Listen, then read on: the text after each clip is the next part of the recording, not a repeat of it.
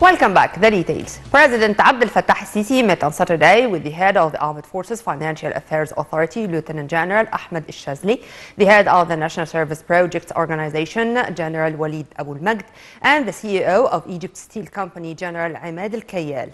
Presidential spokesperson, Councillor Ahmed Fahmy, said the meeting followed up on the steel industry projects in light of the state's plan to develop the heavy industries system.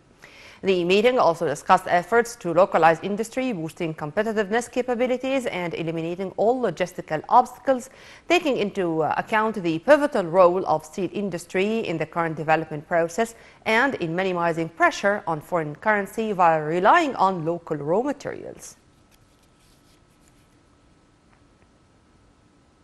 Marking 80 years of diplomatic relations between the two, Egypt and Russia, Foreign Minister Sameh Shoukry and his Russian counterpart Sergei Lavrov were keen on exchanging greeting letters, asserting deep and special relations between the two states. Here are more details.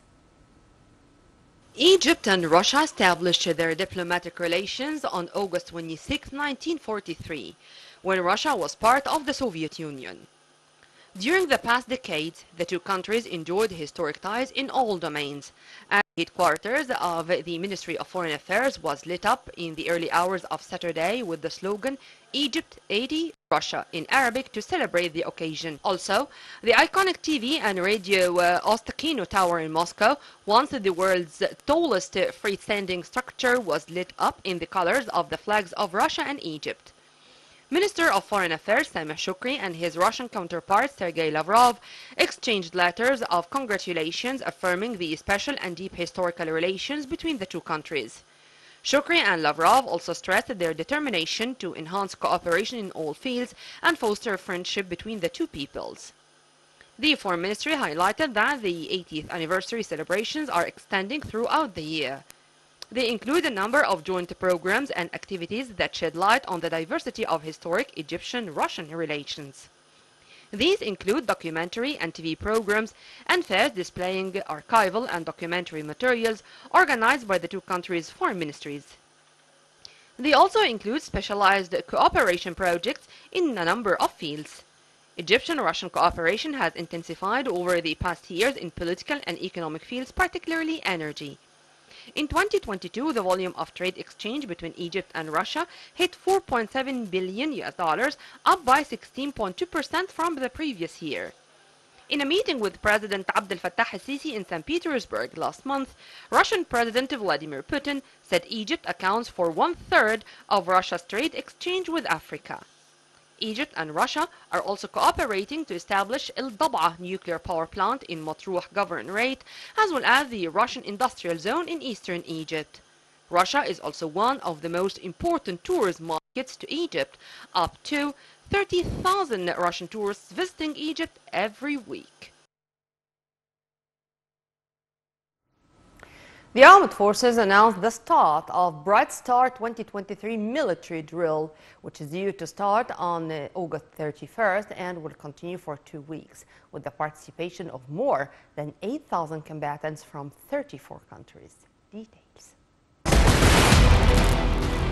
Ministry of Defense and Military Production announced on Saturday the details about Bright Star 2023 military drill, stressing that the exercises aim to strengthen military cooperation among participating countries, as well as boosting efforts to face common threats.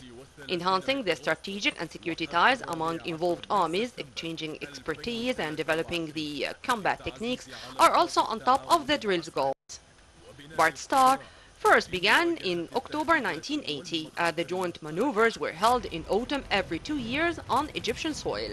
The exercise begins with coalition interoperability training to teach nations how to operate with one another in a wartime environment, then continues with a command post exercise designed to help standardize the command and control procedures, and then a large-scale field training exercise to practice everything together.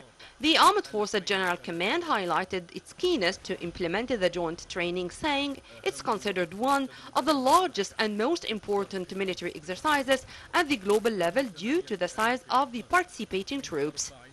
The U.S. side, for its part, expressed its deep appreciation to the Egyptian armed forces, adding that the U.S. considers Egypt one of the most important strategic partners in the region. The last time the Bright Star exercise was held was in 2021. The 2018 exercise saw the participation of Navy personnel, air forces, and special forces. التدريب